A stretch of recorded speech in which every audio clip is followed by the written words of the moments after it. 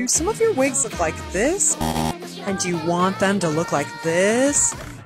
Silicone spray might be for you! Silicone spray is usually used for cars and metal, so it's best to use it outside. But in this video I'm going to give a few demonstrations with my Miku wigs, starting with my crimped ponytails. Crimping in general already prevents tangles, so these twintails are a lot less severe than the other one I'll show you. But anyway, we're going to spray just a little bit, you really don't need a lot, and then I'll be brushing it in from the bottom, moving my way up.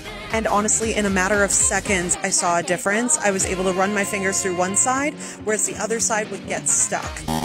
But the second set of twintails are not crimped and more severely tangled. I did some brushing from the bottom, working my way up just to get started, and then did a good little spray and brushed the spray through the twintail with my comb. I don't know if you guys can really tell, but I can see a literal change while I'm filming in this video, and it's really bizarre to watch it happen in real time. But in just a matter of seconds, the silicone spray has worked its way through the pigtail, and it looks so much better. And now to go for a more severely tangled spot further up in the pigtail. This definitely did take more effort and a little more silicone spray, and I combed through the pigtail a few times, making sure that the silicone spray was thoroughly worked through each time. In a matter of just a couple minutes, I was able to run my fingers through, something I really didn't think was going to be possible with this wig. Not only does silicone spray help detangle wigs, it also helps with tangle prevention, so it might be something great to try for your next long tangly wig.